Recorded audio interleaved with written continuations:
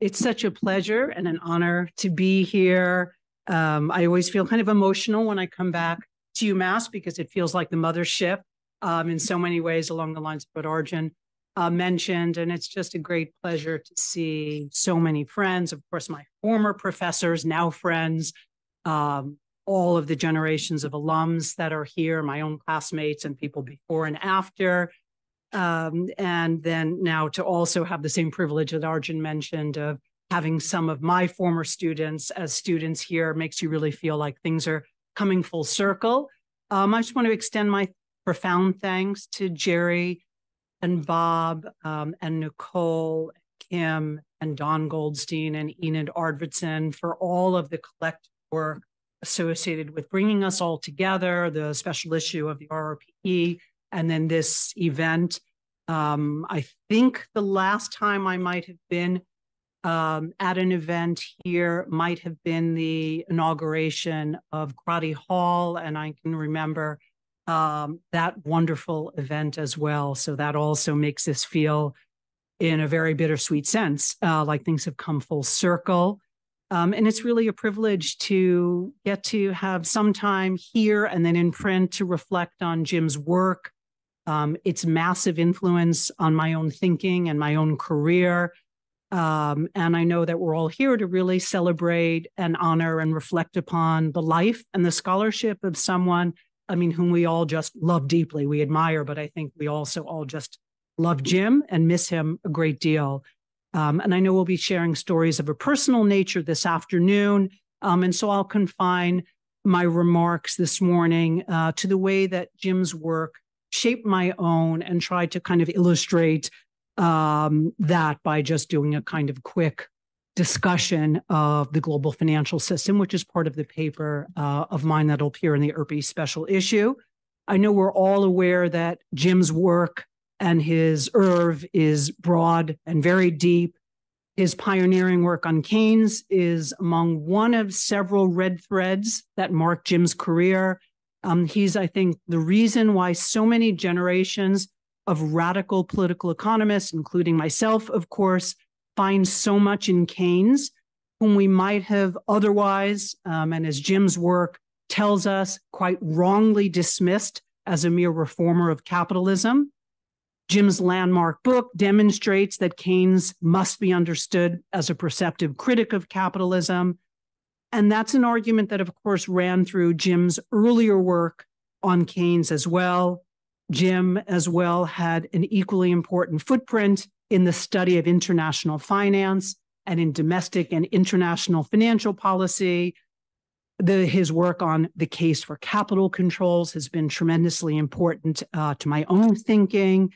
He, of course, played a pioneering role in the development of radical macroeconomic theory. His work on the study of the political economy of neoliberalism, austerity, financialization, and financial crises is, of course, equally important to our understanding of the world and to my own work. And there's much, much more, as others have already said this morning, and as I'm sure as subsequent speakers will also note about Jim's oeuvre. It's really been a genuine pleasure in the last couple of months to reread some of my favorite pieces of Jim's work. And his work has always been marked by the precision of his arguments, the elegance of his prose, and his commitment to marshaling an unbelievable amount of qualitative and quantitative evidence to support his arguments. All of his work was marked by his intolerance for hypocrisy and his commitment to policy-relevant research for a better world. And I think, above all, his work was marked by his unabiding hatred of the human ravages of capitalism, especially neoliberal capitalism. And I always thought that for someone who was so consistently and profoundly pissed off at the world, as Jim was, he was nevertheless so much fun to be around, and he laughed remarkably easily. And, in preparing for this event, I was thinking a lot about how Crottyian these times are. After all, and I know we'll all agree here, we live in a world in which rentiers Lobbyists and autocrats have free run. Regulators lack the political independence, the authority, the will, and the foresight to take on the worst financial excesses. Everything, including nature, is securitized and financialized on the false promise that this is somehow generative of climate finance.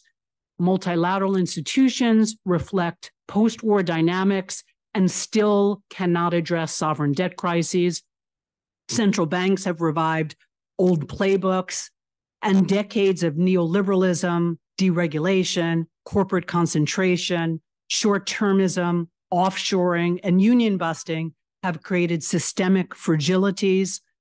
The crypto bros are heroes to those who live in a Hayekian fantasy world. And Treasury Secretary Yellen, Governor Powell, and President Biden are stuck on the horns of several dilemmas, some of their own making, and some reflecting the kind of know-nothingism and the dishonesty of our times. Now, in the brief time that I have, what I want to do is offer some observations and some speculations on the state of play in the global and the US financial system in a kind of Crottian vein. And what I mean by in a Crottian vein, I mean in an account that's consistent with Jim's theoretical and normative commitments. And chief among these are his concern for the peoples and the nations of the world that are harmed by domestic and global rentier capitalism, his understanding of the cascading nature of financial instabilities, and his commitment to developing alternatives to the American-led neoliberal financial order. And with all of this and much else in mind about Jim's work, I want to highlight 3 1980s throwbacks that are unfolding against the backdrop of something that seems to me to be new. The first throwback that I want to flag concerns crises in US banks. Spring 2023 offered students of bank runs fresh material. Social media, of course, fueled runs that updated the traditional bank run scenario. Banks grew rapidly under lax oversight by regulators who themselves were creatures of Wall Street that were charged with enforcing already weak yet unnecessarily complex regulations that were further undermined in the Trump era. Banks had baked in fragilities, and those fragilities were revealed by interest rate increases that they somehow failed to hedge against in a time of inflation. This offers a kind of striking parallel to the savings and loan crisis of the 1980s, a crisis that, and dating myself here with some embarrassment, marked the early days of my time studying with Jim, was just as the S&L crisis was emerging. And in the recent bank failures, we know that clients with deposits of a size that households and most businesses could never envisage were shielded from the ceiling on individual deposit insurance. Signature Bank was involved in crypto, which was something that also inexplicably and inexcusably escaped bank regulators. And the result of all this turmoil was the extension of too big to fail to mid-sized banks, the practical end of a deposit insurance cap, and greater concentration in an already concentrated US banking sector, with attendant implications for financial exclusion. A second throwback that I want to mention involves fighting the last war with tight monetary policies. As the COVID crisis wound down, central bankers, of course, moved toward quantitative tightening. Powell, for a while, tried to push back on the narrative that the Fed was not doing enough to fight inflation. Instead, Powell flagged that the more important culprits were COVID-era supply chain issues, pent-up consumer demand, food price inflation aggravated by the war in Ukraine, and a recovering economy. And as Powell found there was no traction with this complex and more honest argument, he eventually shifted to a less complicated, more politically palatable message that simply channeled a kind of Volcker-esque commitment to doing whatever it takes to fight inflation. And as in the 1980s, we don't live in a world where countries of the global north are challenged or obligated in any way to consider the global spillover effects of their policies. Quantitative easing, about which Jim, of course, wrote a great deal, had strongly negative effects on financial stability and through its effects on currencies, on trade in the global south. Now quantitative tightening is having devastating and familiar effects on southern economies, a point to which I'll return shortly. And I can't help but think here about Keynes's ideas as channeled through Jim about the importance of addressing asymmetries in the global monetary system, most notably in connection with the burden of adjustment that falls on deficit countries and the need to control capital at both ends, both source and recipient countries. In the global north, quantitative tightening is aggravating already unacceptable inequalities, aggravating fragilities in US finance, including in the non-bank financial sector, which Jim, of course, also wrote a great deal about, the non-bank financial sector. And of course, those fragilities have attendant implications for global financial stability. And again, the non-bank sector was among Jim's preoccupations, particularly during the latter part of his career when he was still writing a great deal. A final throwback that I want to mention is the prospect of another lost decade for the global south. Quantitative tightening is having familiar effects on the south, currency depreciations that, among other things, increase the cost of imported foods, triggering capital flight, and certainly is activating the perceived necessity of mirroring Northern central bank policies, inducing economic slowdowns, debt distress, financial instability, austerity, and rising poverty. And climate finance in private markets, which is already scarce, has become even scarcer and more expensive. And we're clearly poised on the cusp of a new lost decade across the global south with vast debt overhangs and widespread debt distress, but one legacy of the current period. And the consequences, of course, are dire, and we're seeing that already, and many in this room have been writing about these issues, quite recently and powerfully. The debt crisis that's emerging threatens the prospects of reversing by 2030 significant COVID-era backtracking on the UN's SDGs. And the lost decade of the 1980s serves as an all-too-powerful reminder of what's to come. That period witnessed economic collapse, intergenerational social and economic losses, environmental degradation, significantly driven by debt repayment obligations, and debt distress in the 1980s and now in the 2020s share a common driver: monetary policies in the global north and rentier capitalism. The enormous contradiction in US monetary policy is that it has global reach, affecting the lives and the livelihoods everywhere, and especially in the global south. But decision-making is decidedly and stubbornly national and strongly tilted, of course, in the direction of the wealthy. And we talk about monetary policy spillovers as an externality when we teach, but in the context of US monetary policy, that term externality is really woefully inadequate given the outsized influence of especially US monetary policy beyond the US's borders. Now, what's new, and the kind of last point that I want to articulate, is about what's new in this context that feels disturbingly familiar. And I think what's new is that we're on the road to a post-American financial order. And the ride is a bumpy one, as we're seeing. And I've been arguing in my recent work that we're in a period between periods, an interregnum between an American-led global financial order and something else. And I've referred to this as an emergent post-American financial order. And I concede fully that the US has powerful legacy advantages and that the Fed, the dollar, and the Bretton Woods institutions remain central to the global financial system. But I think that doesn't undermine the point that financial governance over the last decade bears little resemblance to that of the neoliberal order discrete features of an order can persist even after their order-giving capacities are beginning to evaporate. And the scripts of the old neoliberal American financial order were always indefensible, but they kept capitalism running, in a manner of speaking.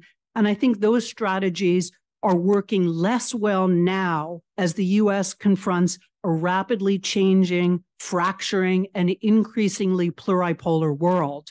Recognition of this fact by the Biden administration, I think, partly explains the Biden administration's recent efforts to restore and modernize US relevance with the new branding initiative that it's calling a new Washington consensus.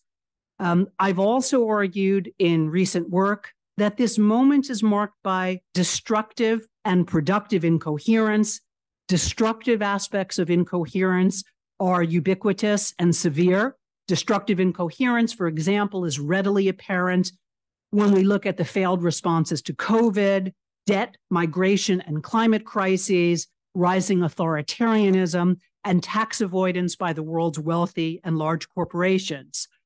Productive aspects of incoherence are found in the aperture and the possibilities inherent in the space between orders.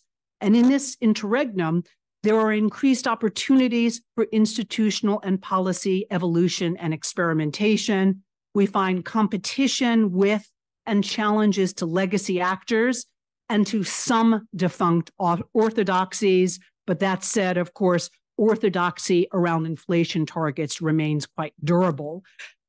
We observe expanding financial networks among countries in the global south.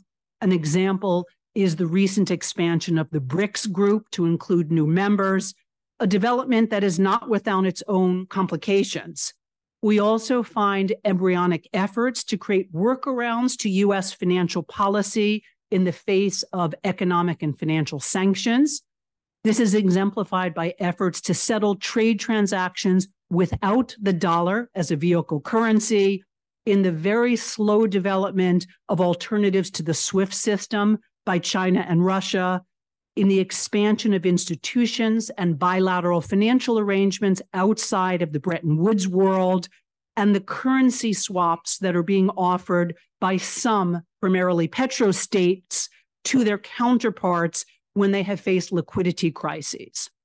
Now, turning back to Jim for just a moment, I'm confident that Jim would have agreed with the recent comments of UN Secretary General Antonio Guterres when he spoke recently, and he began this kind of line of discussion in late 2022 and continued it as recently as last week at the opening of the UN General Assembly.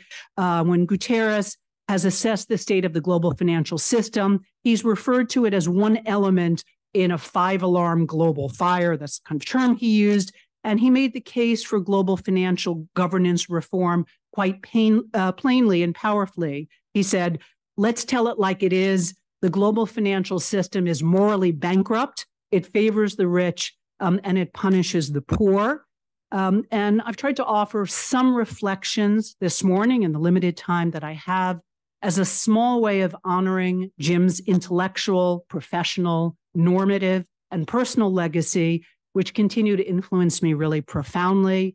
And my hope is that my own work continues to reflect the many things that I had the privilege of learning from Jim when I was his student and when he co-advised my dissertation with Jerry. I had the dream team. And Jim provided me, and certainly I think generations of graduate students, to the question that was raised at the last session by Lenore. I know that Jim provided a tremendous example for all of us as students and now as faculty, and to his faculty colleagues, an important example of how to live and how to work and how to be a radical economist. And I think there are very few days when I am engaged in my work when I'm not thinking about the kind of example that Jim set for me. Thanks very much. Nice to meet you. My name is Kang-Kook Lee at Ritsumeikan University in Japan. It's a quite long travel from Japan here, but in the airplane, I couldn't sleep at all because I was so excited to see all of my old friends and teachers. Most importantly, pay my respect to him. So it's a great honor to make a presentation of my paper in this great conference. Okay. Basically, my paper is about Jim's work on the Korean economy. As you all know, the Korean economy was a paragon of East Asian miracle with its very rapid growth and relatively equal income distribution for more than 3 decades until the crisis happening, right? But the crisis in 1997 occurred. After that, neoliberal economic restructuring and reform were adopted, and Jim really criticized this restructuring and post-crisis reform process and also financial opening against the mainstream argument. I remember I had long and heated debates with Jim about the East Asian model when I visited his house until midnight. It seems like that many progressives in America and also Jim thought of the old East Asian model like Korea kind of alternative to American neoliberal regime. And I said that, no, it's not like that because there is also very dark side problem of the East Asian model, such as the concentration of money and power, and most importantly, depression of workers by this autocratic government in the past. But Jim said that still America is worse than that. and I just thought that, usually insiders can see problems better than outsiders, right? But anyways, in this paper, I try to introduce and examine and also evaluate his research on the Korean economy. Also, I'll cover some more recent changes of the Korean economy, including the unsuccessful income-led growth experience of the former government. Okay, let me talk about the crisis first. As you know, in 1997, Korea faced with the crisis and IMF bailout finance came. It's about 58 billion, the really huge money, followed by economic restructuring plan by the IMF and the government. The restructuring program included first, financial sector restructuring and also corporate restructuring to reduce debt big time, and also labor market flexibilization, including layoff system, and finally, even more financial opening.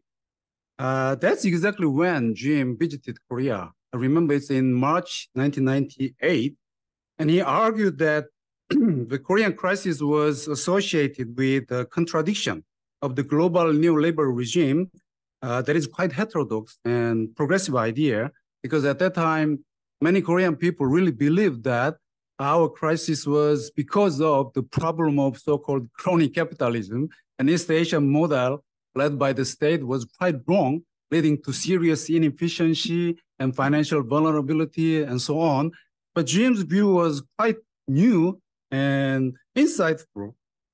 He also emphasized the external pressure by transnational capital to replace the East Asian model, maybe with a kind of neoliberal one. And he presented serious concern about post-crisis reform, leading to economic insecurity of majority of Korean people. And he advised Korean people to resist the IMF program very strongly and adopt maybe alternative reform.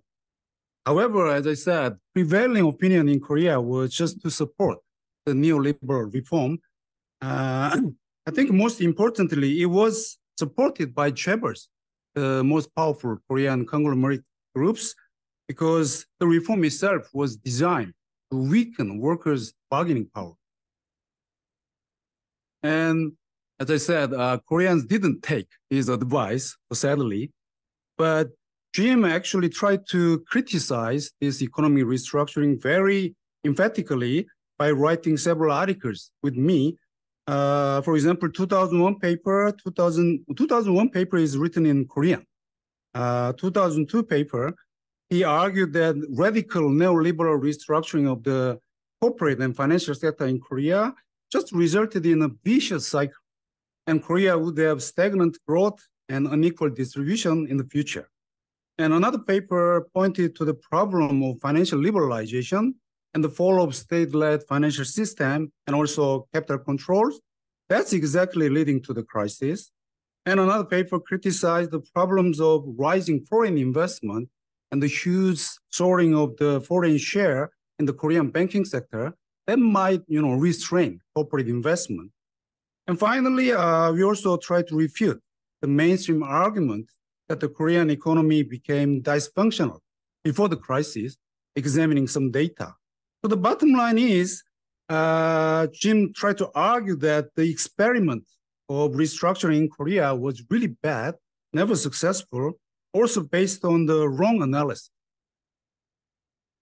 And now I can talk about some changes after crisis, including some more recent transformation.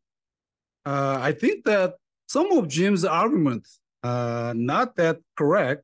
For example, in the 2000 after crisis, still Grabel companies and the government were very powerful, and Korea continued to grow to be an advanced economy right now. So now GDP per capita level in Korea is almost same to that of Japan and also many other European countries. However, as Jim argued, many Koreans really suffered from restructuring process and also with stagnant growth and rising inequality, which is exactly opposite direction of the former East Asian miracle. There was a decline of corporate investment and debt ratio, of course, but it's actually high debt model called by Wade totally collapsed after the crisis, while there is also rapid rise of household debt with the change of the financial system. Most importantly, income inequality rose very fast in the 2000s, together with poverty rate, mainly because of labor market dualization, and also wage share fell significantly in the 2000s. So let me show you some pictures, some graphs. This shows the economic growth before and after the crisis. As you can see, growth rate and investment growth really fell down after the 1997 financial crisis. Next one is, showing the corporate debt and household debt. The first graph shows that corporate debt ratio dramatically fell after the 97 crisis, together with corporate restructuring process. That's exactly what's advised by the IMF. And another graph shows that household debt out of GDP kept increasing. Now it's more than 100% out of GDP, which is the highest level among advanced countries. Even during the COVID-19, it increased. So now Korean people are quite worried about the effect, negative effect, is high level of household debt. And this is showing the income inequality. Gini coefficient rose a lot after 2000s, especially in terms of market income. But in terms of disposable income, it's actually falling after 2010, which is related with the introduction of elderly pension by the government. And now I like to examine more recent developments in the Korean economy after 2010s. Conservative government ruled Korea from 2008 to 2017, two consecutive governments for about 10 years. What they did is basically trickle-down economics. They introduced tax cuts, deregulation, but of course, economic growth was disappointing. And as you remember, in 2017, there was a big political scandal leading to the impeachment of the former president, Park, who is General Park's daughter. And after that incident, Moon Jae-in government, which is rather liberal and progressive, they came to power from 2017 to 2022, last year. Very interestingly, they tried to introduce so-called income-led growth strategy. It's a strange name, but basically it is a Korean version of wage-led growth, argued by post-Keynesians. So the idea is to increase the wage share and improve income inequality.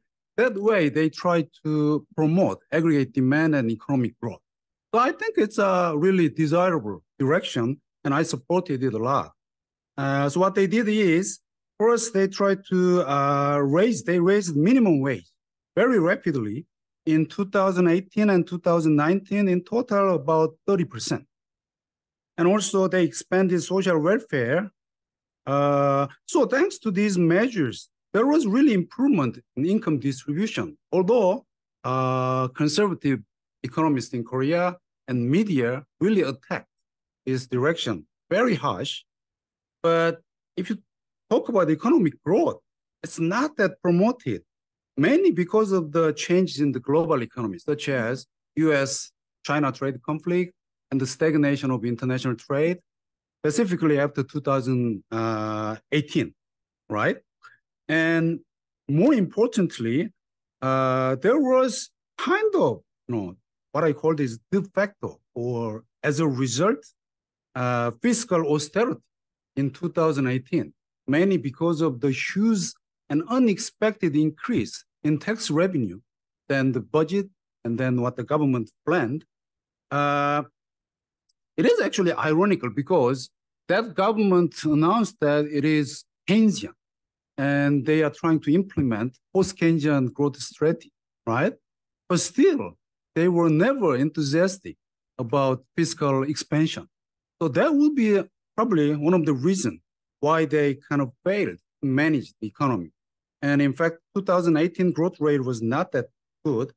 And finally, if you look at housing prices, real estate market was quite problematic because housing prices rose very fast, almost double, especially the apartment price in Seoul area.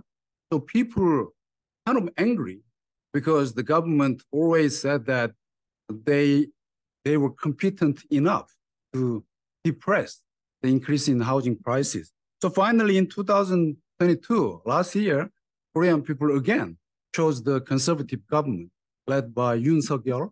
And I really, I'm afraid about the current government's policy direction because this government, again, resorting to trickle-down economics, that might be never successful. They introduced tax cut already, deregulation, and together with that, they also trying to push for fiscal austerity. So I'm very, very concerned because that would restrain the necessary public investment in Korea, and also it would exacerbate income inequality in the future. So let me show you some more graphs. This is showing economic growth in Korea. See, sorry. Yeah, so this is showing the economic growth in the middle of 2010s. GDP growth didn't pick up, mainly because in 2018 and 2019, well, fixed investment growth recorded negative, which is related with international trade stagnation very seriously. And this is showing Gini coefficients. As I said, well, in terms of, disposable income inequality and also relative poverty rate in terms of disposable income, there was actually good progress. So I always said that it is kind of, success, at least in view of the first part of income-led growth.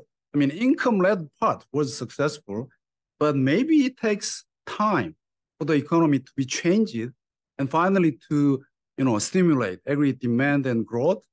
But economic growth was not coming back. That's why only half failed, I already said. And this is showing the fiscal stance. See, in 2018, Korean government ran huge, structural balance, it's a surplus. By the way, government structural balance is adjusting for the cyclical effect, also calculated by a ratio divided by potential GDP, right? So this is better measure to show how expansionary the government fiscal policy is. Compared with other advanced countries, Korea was one of the most, contractionary stance in terms of, fiscal policy in 2018. And also in 2020, even in the middle of COVID-19, Korean government's fiscal, spending was quite limited. That's why lots of self-employed people got angry about this policy. So actually, though I'm living in Japan, I gave several advice about this fiscal policy. You should expand fiscal policy as much as possible in 2018, writing lots of columns and also talking to my friends at that time who are working for the presidential office, but it was no use and not that successful. Okay, now finally, I like to talk about the meaning of Jim's advice to the current Korean economy. As I said, his advice to Koreans was to establish more democratic and progressive economic system with a stronger role of the government. I think it's still very meaningful and relevant because what we really need to increase is public investment, especially for the youngsters, and to fight climate change.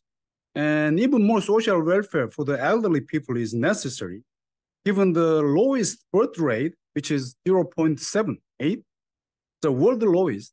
I'm sorry about that. And also highest elderly poverty rate and the suicide rate in the OECD. So even though Korea became very rich, I don't really think that people's life, is good enough.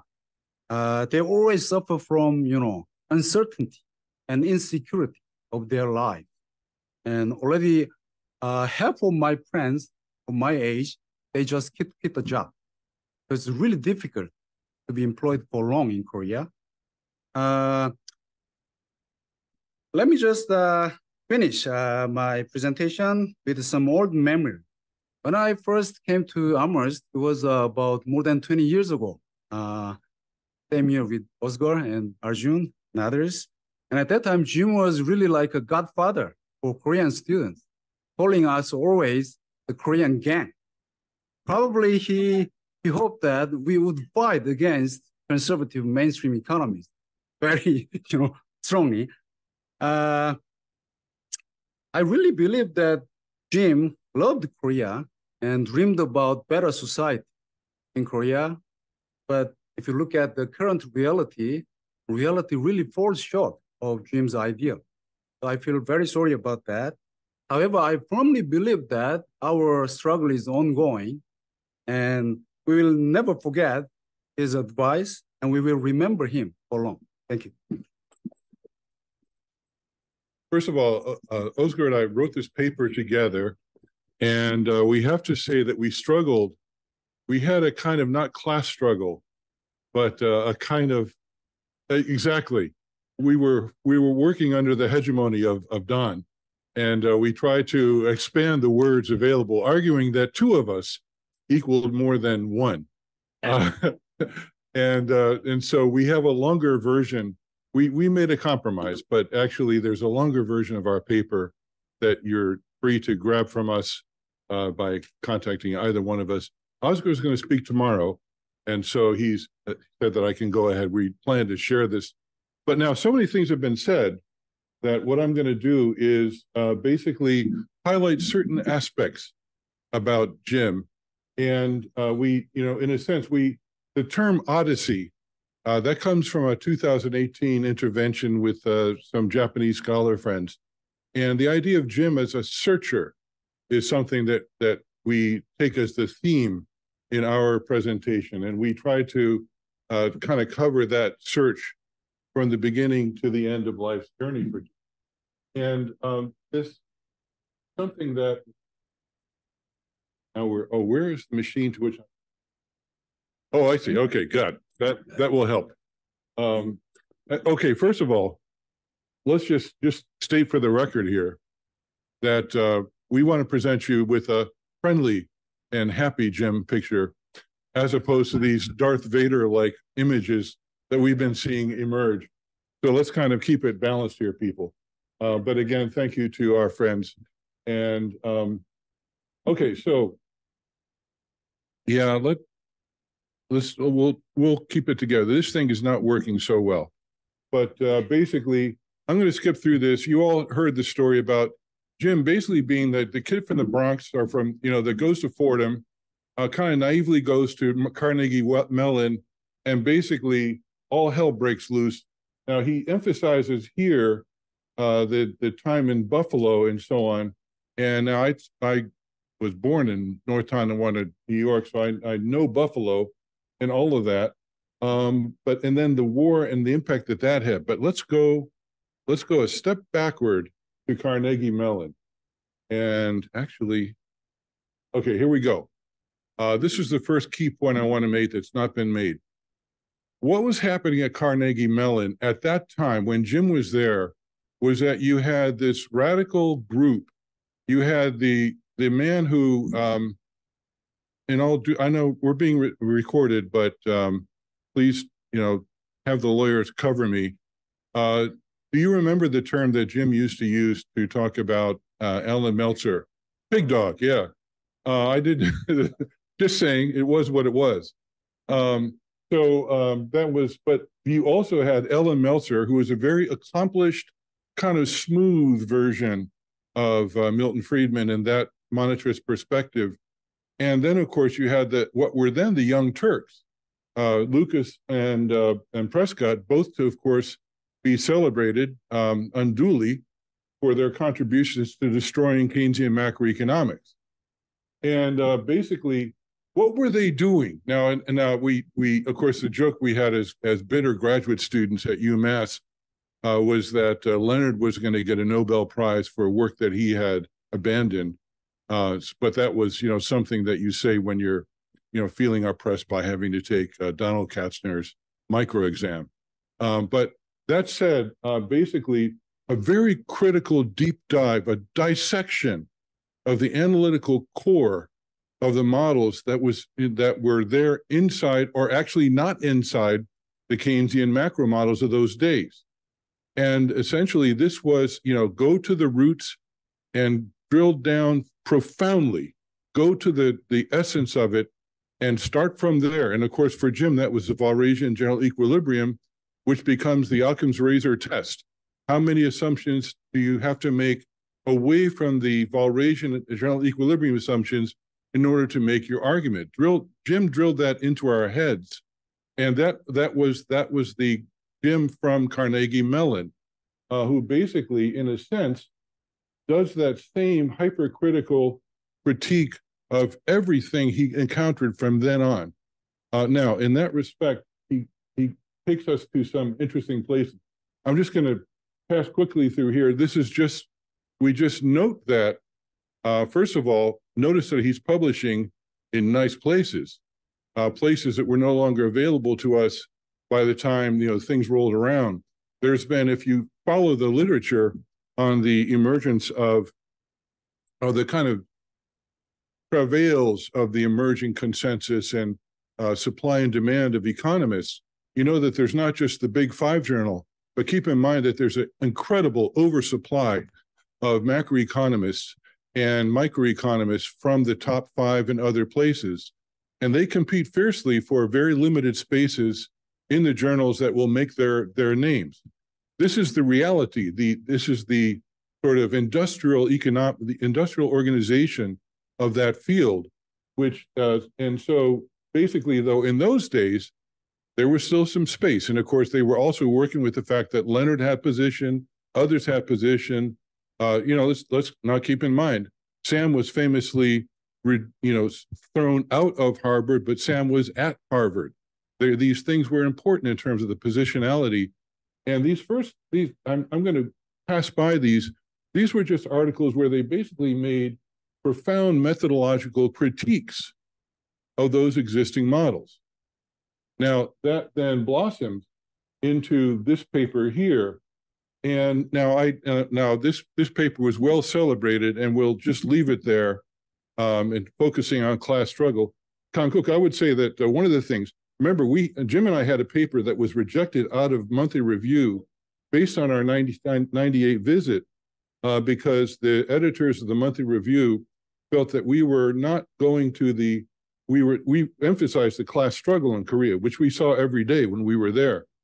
They were like, you got to go to the ultimate roots of the crisis, which is to say the global imbalances. It was a kind of, and of course we all admire the Magdoff-Sweezy analysis. But, Jim's point was always, yeah, that matters. and the underconsumption and all that, and all that is there, but at the same time, so does the near determinants. The macro structure, international structure, microstructure, everything matters. You got to have it all in. And so that paper was ultimately published by Malcolm Sawyer. But basically here, class struggle comes in. Now, I want to just highlight for a minute the contribution that Jim made.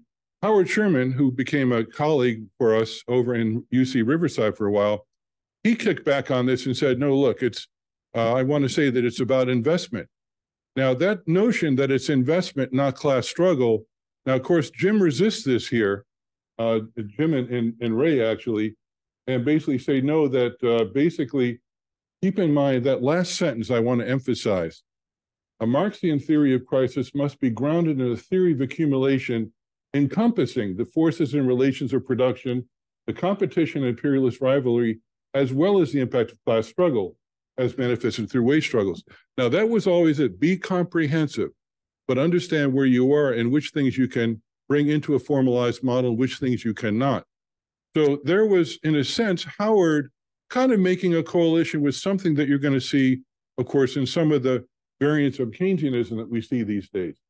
Now, then we come to Crotty's relinking of Marx and Money, the famous 1985 paper, which was 1 million pages long, and which was in the Autonomia, wasn't it, the publisher that Rick and Steve got together. And so that was a great contribution there to put that thing in print somewhere.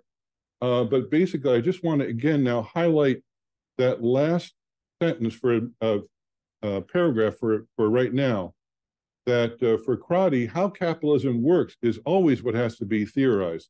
So yeah, we're talking about financial stuff and so on, but at the same time, you know, this is something that was always in his mind. And of course, that leads him in the 80s back to Keynes. And when I joined UMass in 81 and I started having classes with Jim, Macro 1, Macro 2, Macro 3, I understand that he didn't do all that. We had Vickers for one, but then we had a lot of Crotty.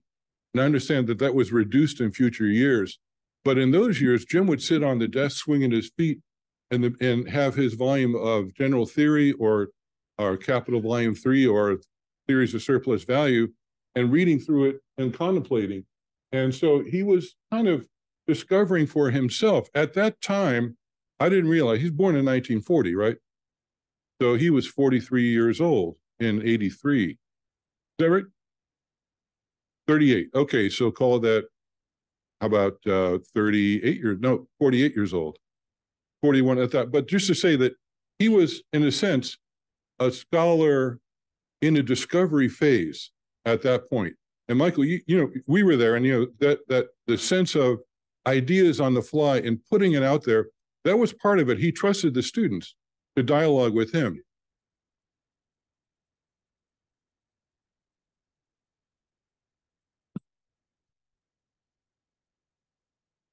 Yeah. Yeah, absolutely. So that was something special about that unfolding. And the thing, too, was that he approached Keynes and Marx without prejudice. There's just some other things here that I'm going to go through so we don't take all the time. But basically, you know, these delicious, oh, by the way, if it's in blue, it's from the interviews. Again, I just have to give it up to our colleagues for this gift that they've given us. It's fantastic. You know, these are things he said to us every day. And, you know, he still said the same thing. So that was good. You got it on the record. But then we need Keynes, and he, you know, goes through and that the last bit. Marx has got a better integrated system. Actually, let me go just above that in the fourth last line. Keynes puts this stuff up front, center stage. It's not as good as Marx at all, because Marx has a much better theory of the real sector than Keynes. Marx has a better integrated system, a better historical sense, a better evolutionary sense than Keynes, but Keynes has some properties that are very positive additions. Now, you know, so that was him just reading with kind of without prejudice and finding what he could find. I think there was another page there. Yeah, let's go through actually, because this is a moment where I want to share something that I think, is there, did I go? Ian, well, yeah, hold on now. Now go forward. One more. Now stay right there for a minute. Basically, he's there appreciating things about Keynes. I'm just going to look at this for a minute, and then let's go forward. Basically to say that, he starts to find these things in the 80s already. He's not going to write that book until 30 years later, I guess. Okay, so go forward one, please. Now, at that point, we're sitting and we're seeing these things. And one thing that happens is that at a time when, we had SSA theory, we had French regulation theory, we had other things going on, regime theory became very popular. And actually, Crotty, as you noticed consistently in the interviews you all did, and in his perspective, he's always investigating capitalism as a profoundly unstable system riven with conflict. He doesn't see it settling down into something like a regime. And we saw from Michel some of the re-questioning of what were the 60s about. And so actually, this notion of the sort of interaction between financial and non-financial processes becomes central. This then leads to some very profound consequences for his relationship with the Keynesian. In particular, there's, theory Q, and then Minsky adopting theory Q. And I spent a lot of time with Minsky in the 1990s over at the Levy. And Minsky wanted to be loved, right? Minsky wanted everybody to sort of say that this is the theory. And he would be, in the summers, he'd bring in people like us, like myself and others, Ray and so on. And then he'd bring in neoclassical people like Calamiris and Hubbard and people like that. Fazari was always there. And he was always hoping that basically we would convert these guys to that way of thinking. And actually, of course, they weren't interested. But that was Minsky. And actually, I remember, again, 10 years before that, being Minsky had come here for a seminar. And Jim, by that point, I guess I was Jim's student, maybe 1983. Everybody left. Jim said, "Hi, close the door." So I was there as the one observer of this. And we're going to have a debate. And Jim says to Hi,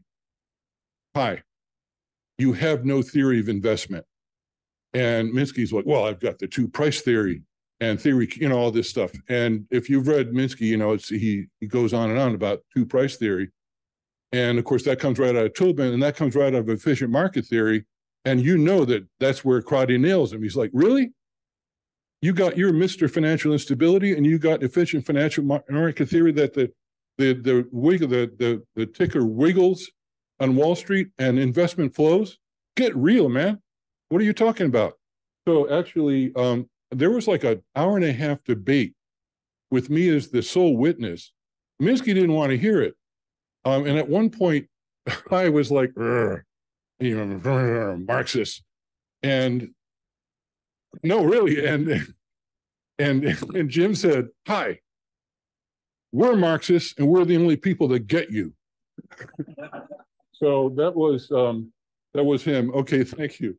And basically, though, the problem there, of course, and you see this, and I'm considered a Keynesian, and we have a lot of Keynesians in the UK and all that.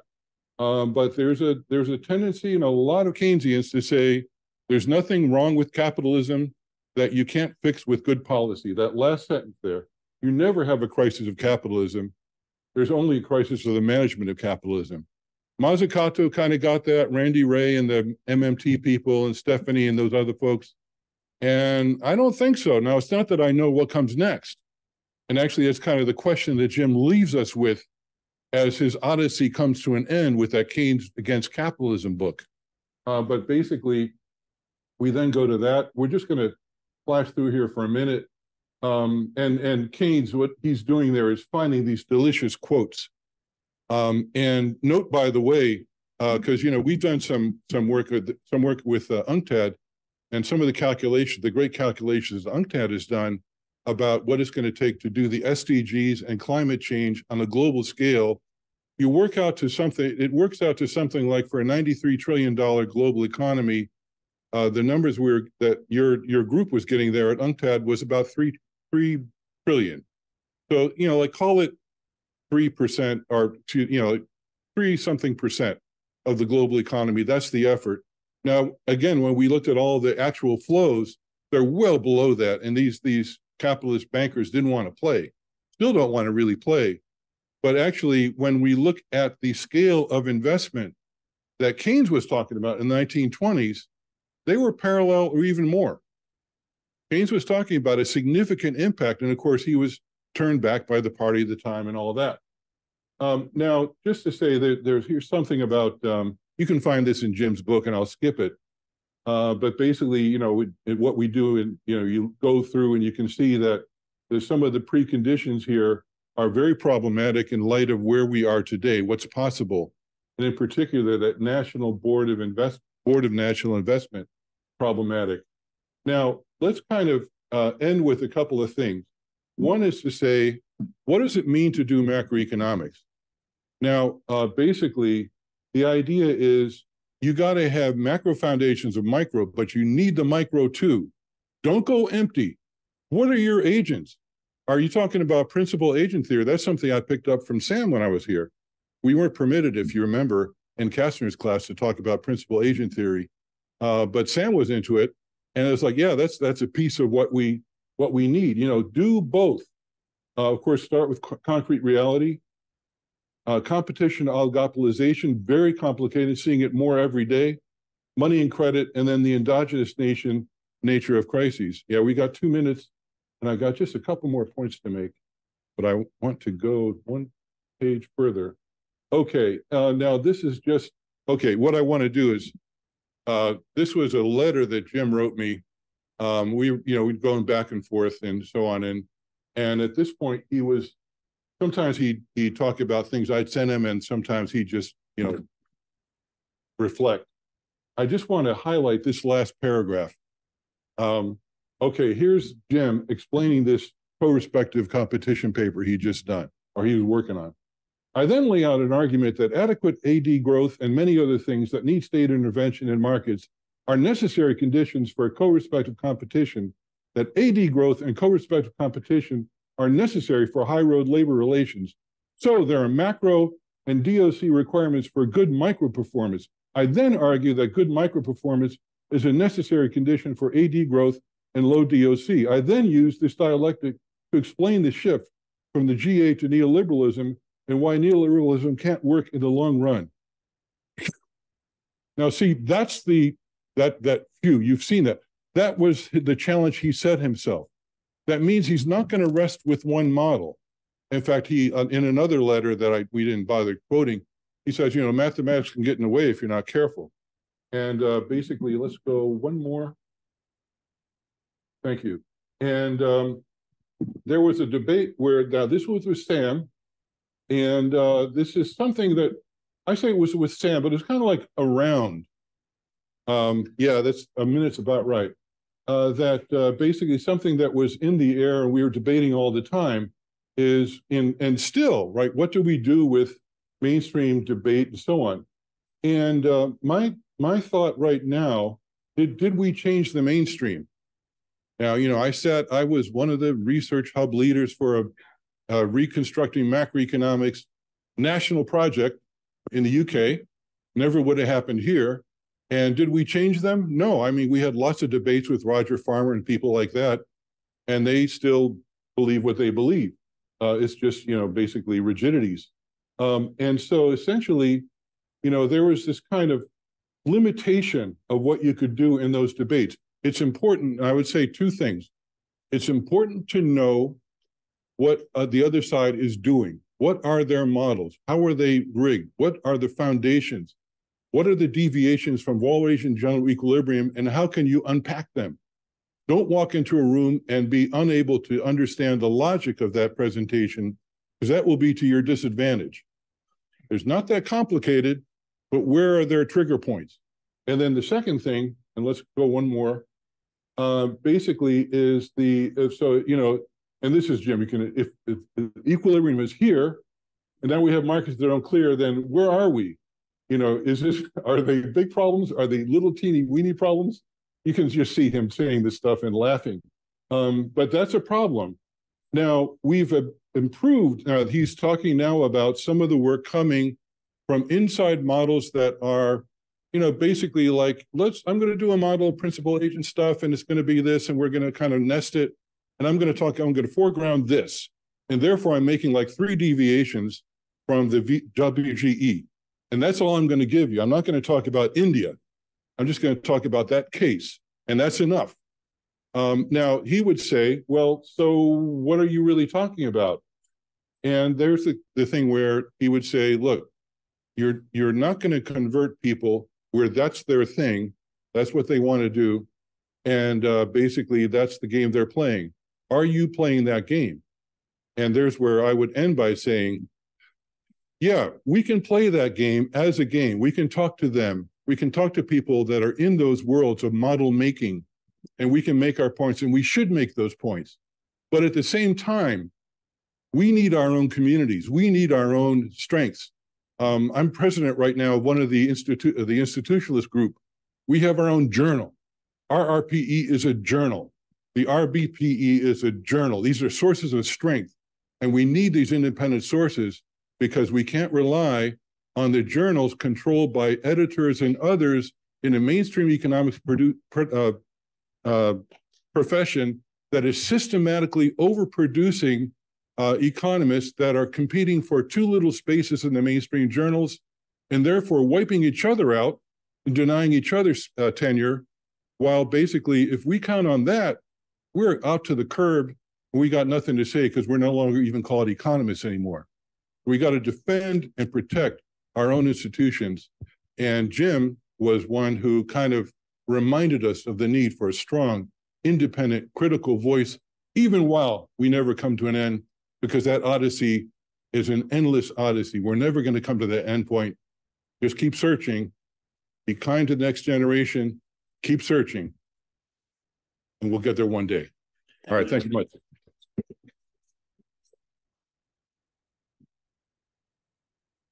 So is this working now?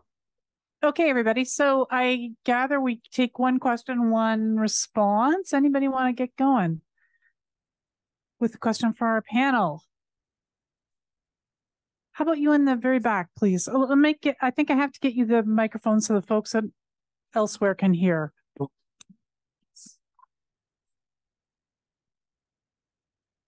Yeah, thank you for... Please introduce yourself. My name is Isabella Weber. Hey, Gary. Hi, Ilene. I'm an associate professor here in the UMass economics department. Thank you so much for sharing these memories. I feel like since I've joined this department, there have been so many fond reflections about Jim Crotty, and it's really wonderful to have this all in one room. And thank you, everybody. I mean, it's so wonderful to meet so many people whom I've heard about but hadn't had a chance to meet. But that's not the point why I tried to speak.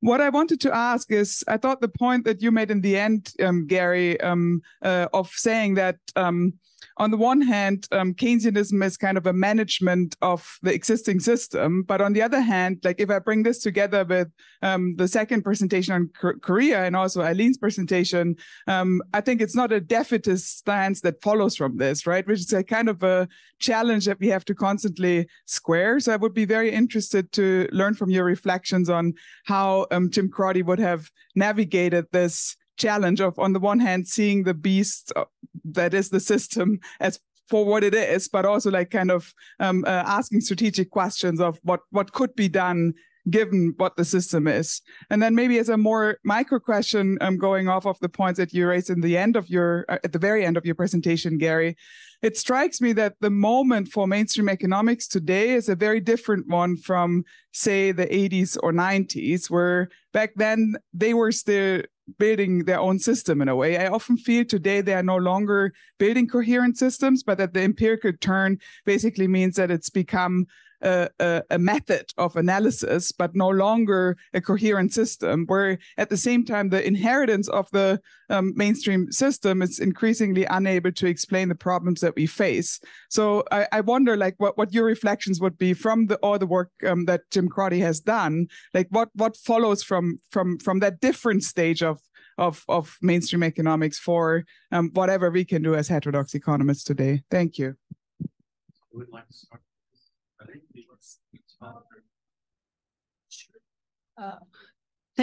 Thanks, Isabella. I guess I would just maybe say two things in response to your comments. One is, I mean, I think Jim's work is characterized by the commitments that you mentioned toward the end of your comments, which is to say, to develop a really rich, sophisticated, deep, complex analysis of capitalism, how it works and how it doesn't work. And he always also was, I think, equally committed to the idea of how to make the system work better and how to develop alternatives to the system, so that he was, I think, always working on those two tracks. I mean, in the same way as Keynes was as well. And so I think that that really marks, when you reflect on his whole oeuvre, those two aspects of his commitments.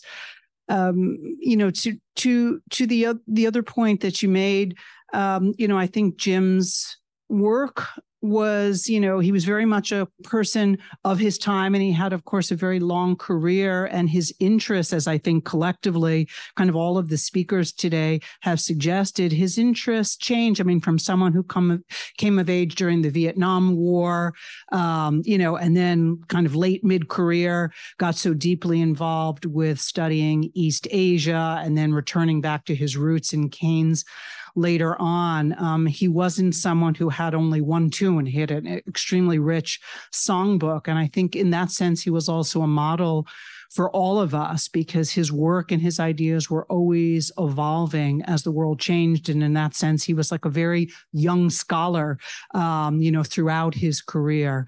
And for me, that's been tremendously influential as well. Thanks. Thanks. So a few things to say. One is about where we are in the state of struggle.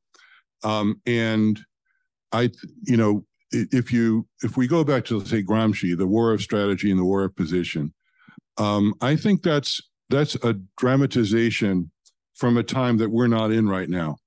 Maybe it's between a world in which we return to fascism with these strong-arm leaders, or something else, but we're certainly not at a point where workers are in the street, basically, you know, threatening to overturn the German Republic, or else go another direction. We're not at that moment. So I think, in some sense, we can't, you know, you can't outthink that. You got to work within the moment you're in. So we see, for example, Mazzucato and her project. You know, the idea of you know, that IIPP. It's idealistic. It's like, let's be mission driven, right? And it's notice that there's all the vague points around, like we got to do something, and she's vague about where that's going and the other accoutrements. And I think that's all right. You know, we're not saying we have to end capitalism, but we're going to get to the end of this. The projects people were talking about, public investment, are going to reduce the rate of profit, and that's going to have an impact in terms of people's ability to carry interest. And that's true, that's going to hit not just developing countries, but others. And none of that makes any sense. And it's going to probably lead to something, but we don't know what yet. So that's the first thing, is that let's work with things as they are. If nobody's talking about basically socialism as a concept that can be added on to capitalism, then that's a mistake. David's got a new book out on socialism, and we need to talk about socialism, the Jacobin thing. Let's talk about it. And let's talk about socialism, capitalism. It's not either or, it's maybe evolutionary if we can push it. On to the second part of your question, which is, let's think for a minute of what Sam did in some of the projects he's done over time. The one I'd like to highlight would be the work with Eric Olin Wright and some of the others. There was a name for that project. Yeah. Now, that was clever. That was really smart, because there were people who were inside that more, you know, sort of persuadable part of the, you know, people at Wisconsin and other places, Durloff and whatnot, who were kind of interested in something else, and they weren't dug into the ground. And Sam kind of brought them along. say, let's have a broader conversation. Now, on the macro side, that's where people are bitter. And there's where it's harder to make those persuasive moments. But I would say that, for example, Isabella, you know that I admire you, and I've since you worked across the water. Let me just say this: Isabella put out this idea that we got to do something systematic about inflation. We got to think about controls, and she got a very insulting and rude intervention from a very famous economist who now lives in New York City. I saw that same economist, by the way, in 1986 at a panel at the Brookings Panel Economic Activity, stand up against a table after the panel, talking to foreign ministers from Venezuela, Colombia, and Argentina, who were talking to him excitedly about the models that people like him and Jeff Sachs were figuring out for the debt crisis. And they were explaining about the problems in their country. And Krugman's answer was, with his arms folded, I can model that. I can model that. Well, that's the arrogance, right? But actually, what happened with that thing with Isabella? Paul Krugman got stood down. He got slapped down publicly. That's a very important moment. What ideas remain? Oh, Isabella Weber's ideas remain. Paul Krugman, shut your mouth. And that, right? No, if you're gonna have a conversation, let's have a respectful conversation. Don't tell me I know more than you. And some of the people that are even allies, really, they have a hard time moving beyond that. People like the Larry Summerses and so on. And that's part of it. But let's work with what we can and who we can. But also, as Jim says, in the last line of our paper, you got to know which side you're on. Okay, other question? There you go. Please introduce yourself. Patrick Mason.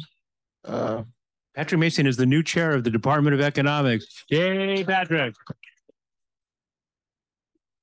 Thank you. Actually,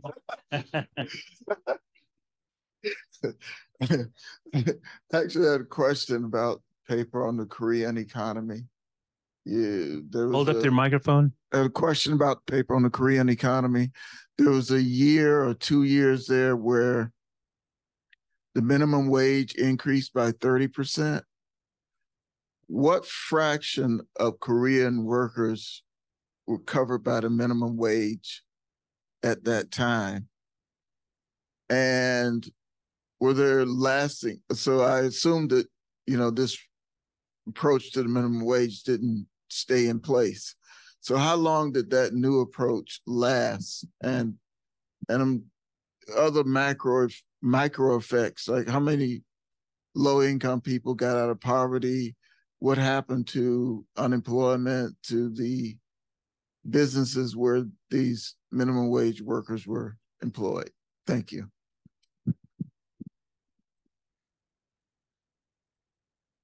Yes, actually, Korean government raised the minimum wage about 16% in 2018, and then another 11% in 2019. I remember that is the really important issue at that time in Korea, because conservative economists and also lots of media attacked this policy, saying that this exactly led to the decrease in job creation. And actually in 2018, compared with 2017, new jobs created is really smaller, like just 1/3. Compared with that in 2017. But actually, if you look at 2019 and 2020, job creation was again increased. So there is still a big debate, and there are lots of empirical studies to examine whether minimum wage increase is really leading to unemployment and big shock in the labor market. And still the results are quite mixed. So I don't really think that the minimum wage hike is really responsible for the big shock in the labor market. However, about 15% of all Korean workers at that time was covered by minimum wage. And if you look at government statistics, another 15% still didn't get the minimum wage. I mean, it's actually illegal, but enforcement rate is really bad in that sense. However, I remember at least the share of low-wage workers defined by the OECD earning 2/3 of the median wage. Actually, that share really fell thanks to the increase in minimum wage. And if you look at some empirical relationship, exactly the wage share and minimum wage increase moved together. What I mean is, we succeeded in increasing wage share, at least after 2018, which was quite closely related with the minimum wage hike, I remember. But the problem is, even though wage share jumped, still it was never enough to promote economic growth and promote aggregate demand. Maybe it takes some time, but sadly in 2020, the COVID shock came, right? So in that sense, I really felt sorry about the experience of minimum wage hike in Korea. Okay. Can I just check if anyone online wanted to ask a I question? don't think we have anybody yet. Nobody? Okay. Yeah, go, Michelle. Hi, for Kang-Kook. Also to follow up, I'm surprised. I understand that China had been building houses that were unoccupied, apartment houses that were unoccupied. I'm surprised there was no push to build housing on the one hand, because of course there's going to be inflation if suddenly everybody has the means, right? They have higher income. But also if your wage grows 30%, you don't have to have employment grow if you can, like, you know what I mean? If your hours come down and your wages go up, your income could still increase. So I'm not sure. I'm interested to hear employment grew, but I feel like it's not the measure. I think it's really more supply. 30% increase in purchasing power is crazy for a year or 2 years in terms of thinking the supply is going to just jump. Can I just add something on questions to Kang-Kook? So you talked about the relative failure of this income-led growth model. It occurred partly during the COVID crisis, right? So I was wondering what you think the impact of that was on the perception of failure of that project.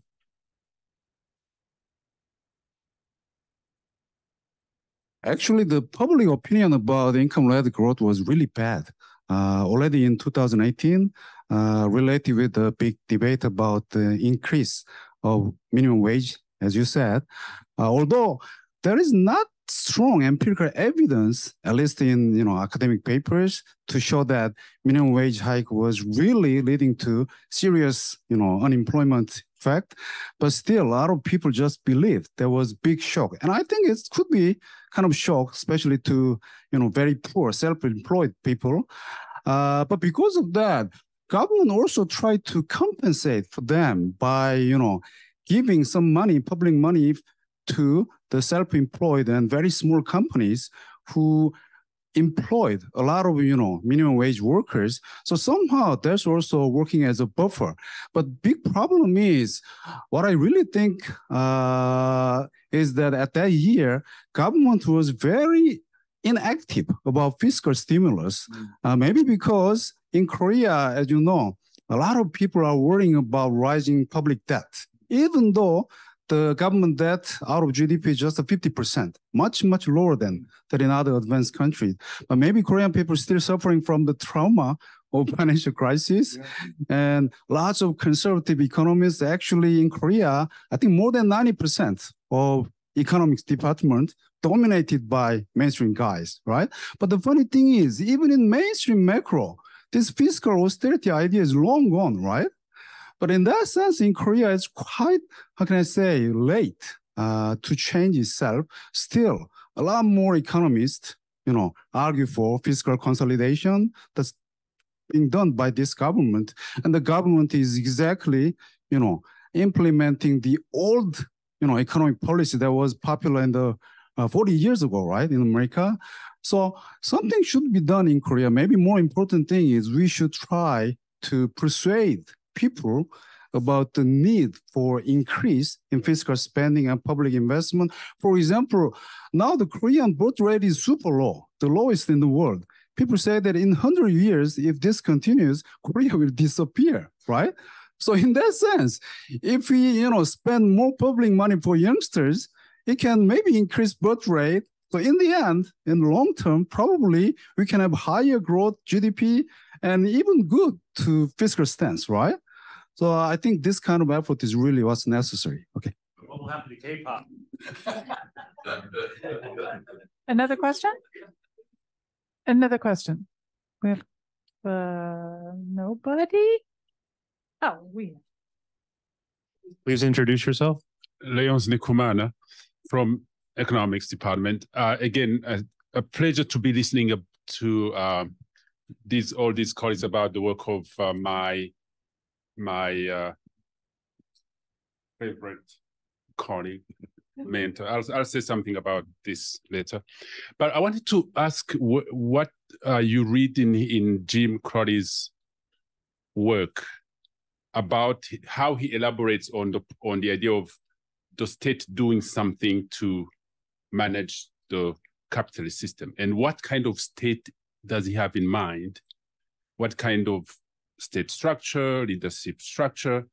And I want also to add a point about your observation about how you disagreed about whether Korea is doing well, and he thought that the US is doing worse. And that's something I encounter many times. I'm talking to Africans from other African countries where I say, oh, Ghana is doing very well. And I say, which country are you talking about?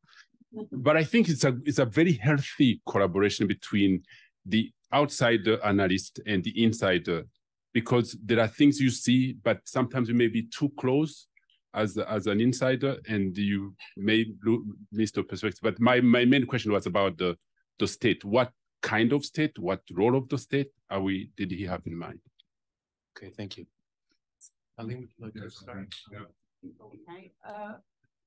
and it's an interesting question, Leonce. I mean, did Jim Crotty have a theory of the state? I mean, just kind of reflecting on your question. I mean, of course, he had a lot to say about the state that was deeply inflected by both his commitments to Marxianism and Keynesianism. And, he wrote a lot about, of course, state capture and regulatory capture and the failures of the state, particularly under neoliberal capitalism in so many national contexts, the US and Korea among them. But I guess, in thinking about your question, I couldn't identify a kind of coherent theory of the state within Jim's work. Obviously, he had a commitment to the state doing things that, in the neoliberal era were absolutely impossible because of the power of ideology and the incorrect premises on which macroeconomic theory was built. In his view, but I guess I would be interested to hear what other people say about whether or not you could identify a kind of coherent theory of the state and the role of the state. I think Kang-Kook's reflections on the way that progressives, long idealized, and I think I was guilty of that as well, of thinking, well, developmental states are better than what we have in, in the world of neoliberalism, and that was a kind of naive reading. I don't think it was a naive reading that marked Jim's understanding of developmental states. And I think, we on left economists probably haven't had that much to say that really reflects a coherent theory of the state. But others might feel differently. I have not much to comment, but I really believe that Korea, for example, in the Korean case, the nature of developmental state really changed. For example, in the 60s, 70s, maybe early 80s, Korean state and government very powerful, and we can call it autonomous and capable to discipline capital, right? But in the early 90s, before the financial crisis, I don't really think it's powerful enough and also autonomous. It's strongly influenced by the, influenced by the domestic capital, like Grabel grew too much. So in that sense, if you just leave the state structure just as it is, I don't really think that, the real reform is possible. So as Jim, emphasized, probably we need to think about alternative reform together with a more democratization of the state itself, I think. Okay. I was just having a look at the Keynes versus Capitalism. That book is sort of written against the context of Keynes's exploration of of the 1920s and so on, and the evolution of his ideas, interrupted, of course, by the war. And actually that's a context where the state means the British state, the national state. That's that government, run famously by Her Majesty's Treasury and all of that. So that's a centralized state that has the ability to channel resources as it wishes. That's a topic that right now is very much a subject of controversy and reversal in the UK, that there's something called devolution and the idea of more independent fiscal policies elsewhere, because you've got a central state controlled by basically committed austerity-based macro people that are now squeezing the life out of that economy. But we don't see Jim encountering those questions of let's say the local, the regional, as opposed to the state. That's not in Jim's work. His focus is very much on the corporate side, the finance, the banking, the competition, and so on. So I think that's an absence in Jim's work. And it does suggest that for those of you working, especially in the green movements and net zero and so on, in many cases, you'll be working at that local level. It'll be bottom-up initiatives. And, you work in an urban department and so on. And the question of urban policy and so on, those are things that have to be worked out in the context of, I think, different historically specific instantiations of state and market, configurations and so on. Going to be different country to country, but I don't think we get that from Jim per se. To that extent, that macro foundations are micro, and then that rich theory and vision of the micro competition among the main players that were on the stage as we go into globalized capitalism, that's really where he's living there, and so on. And that's where the life of many of his ideas are in those latter essays. And this is a puzzle. There's where the Korean state gives us a question. Go ahead. Okay, great. Well, thank you very much for a wonderful panel. I will say,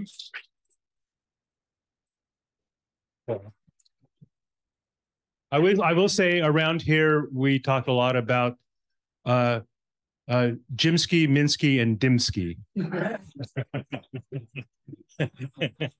So your name lives on, Gary. No, this was a wonderful panel, really fabulous. Thank you very much, and to Ellen for moderating this. So we now have an hour break for lunch. It's downstairs. So I encourage you to go eat and be merry. And then we're going to try to start right at 2:00 with reflections on Jim. And again, we hope Pam will be here and two of their daughters. So looking forward to a really meaningful afternoon. Thank you.